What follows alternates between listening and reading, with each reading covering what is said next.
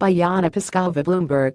In recent years, governments have pressured tech companies like Facebook, Twitter, and Google to do more to combat online radicalization on social media platforms, which terrorist groups have used to recruit and spread propaganda. A joint anti-terror campaign launched by the UK and France earlier this year considered imposing fines on social media companies that failed to take action against violent content and terrorist propaganda.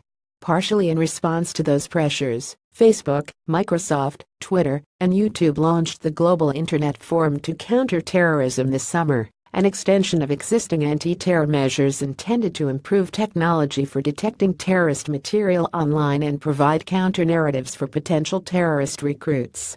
It's unclear how effective the group has been so far, but at least one company involved in the partnership says it has had success in seeking out and removing terrorist activity on its platform.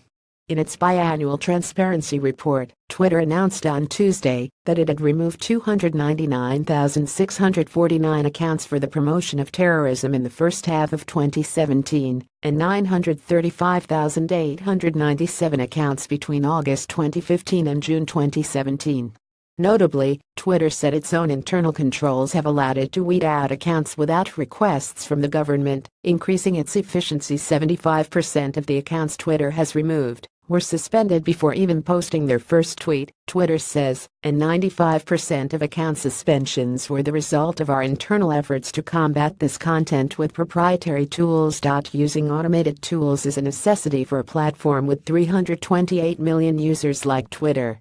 Facebook and YouTube have likewise adapted algorithms to combat extremist content instead of removing it manually, which would likely prove an insurmountable task. In the last 6 months, we have seen our internal spam-fighting tools play an increasingly valuable role in helping us get terrorist content off of Twitter, a Twitter spokesperson told TechCrunch.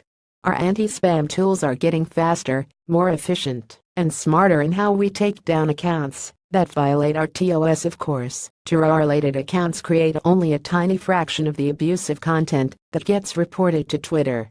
The company said that 98% of government takedown requests were related to abusive behavior, and that they took action 13% of the time. Those takedowns, in addition to other new tools to combat online harassment, have helped to detoxify Twitter in recent months, creating a somewhat better user experience.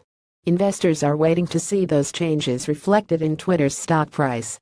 The company didn't add any net users last quarter, and shares have traded sideways for much of the last 2 years. Still, cleaning up its image could help Twitter down the road.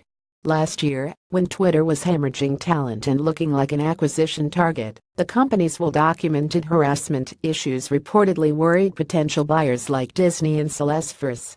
Cracking down on terrorism would be good for society, but also, perhaps cynically, good for Twitter's bottom line.